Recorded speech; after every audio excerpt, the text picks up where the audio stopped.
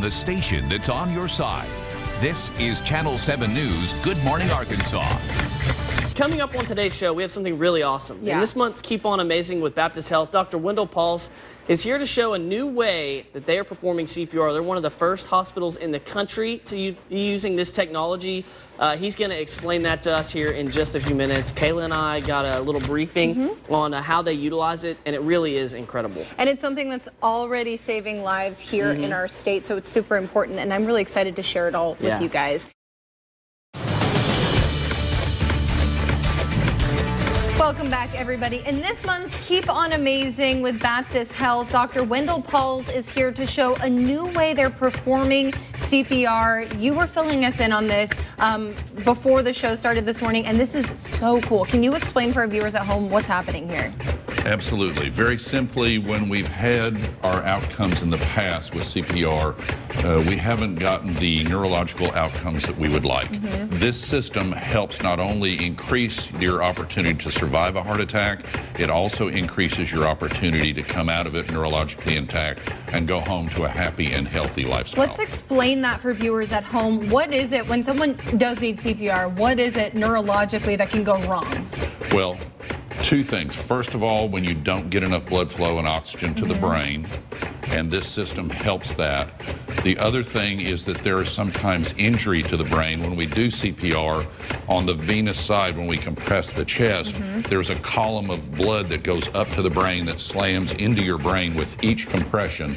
And in traditional manners, that has ended up causing enough of a force wave to be about the same as helmet-to-helmet contact in the NFL. So we've effectively given our patients a concussion 100 times a minute during CPR. Wow. This improves that. Which you often hear about the chest injuries that go along with CPR, but you don't always hear about that aspects of it. So this is really interesting. But you're saying this machine right here is something that helps combat that problem. Correct. This is a combination of three basic technologies. This Lucas device helps do CPR effectively. To do it effectively, you have to compress the chest 5 centimeters down and then come completely off the chest 100 times a minute for 30 to 45 minutes. Very hard to do that if you're a simple human being. The second is impedance threshold device, this little device on the end of the tube. It's a valve that helps maintain pressure in the chest, negative pressure. And then the heads-up system, or the EleGuard, which is the device the patient is lying in, slowly elevates the head over a 2-minute period, decongests the brain, and improves neurological outcomes. That's the thing that you're talking about that helps combat the concussion issue with the blood rushing to the brain. Correct. Okay. All of that together helps reduce the amount of injury to the brain. Wow, that is incredible. So this is something you guys have implemented over the last several months. So tell us how that's gone. It's been very, very effective. We've partnered with MIMS, the ambulance service provider here in Central Arkansas, and they've done a fantastic job of implementing this out in the community.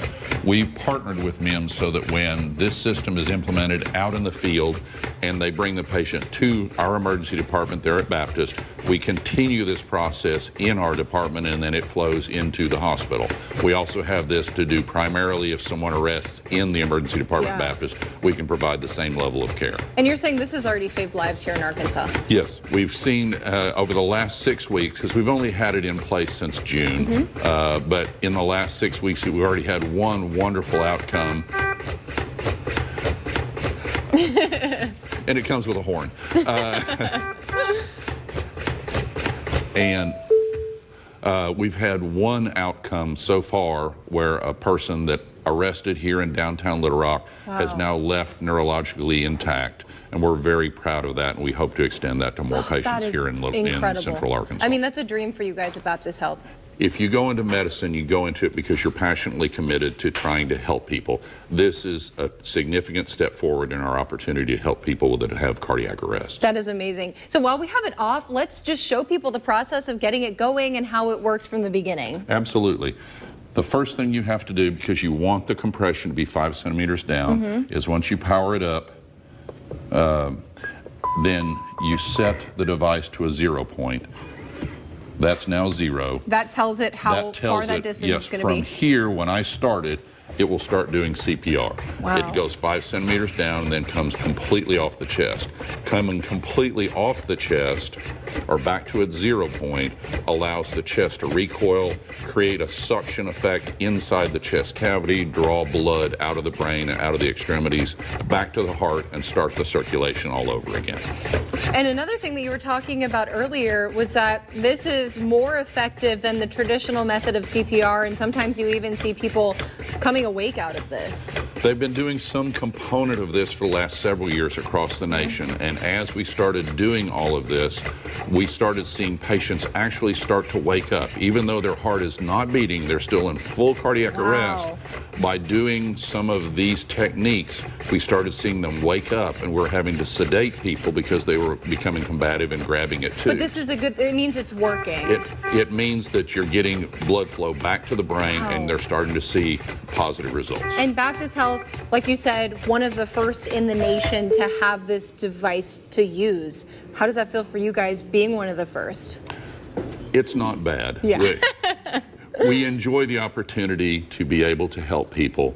Knowing that this is going to help folks and knowing that we can bring these kind of improvements into the system is a very fulfilling experience for us. Everyone at Baptist, everyone in the emergency department is truly committed to getting good outcomes for our patients. And that's what you were saying. This is a dream for you guys to be able to use this new technology that's saving people's lives. Absolutely. Get in contact with Baptist Health if you have any questions. You guys have your health line set up. We have that information up on your screen for you right now. If you have any questions for Baptist Health, and Dr. Pahls, we appreciate you so much for being here with us and showing us this awesome new device. Thank you. It's great meeting you and learning all this important stuff. It's amazing. We love you guys at Baptist. Thank you for letting me share.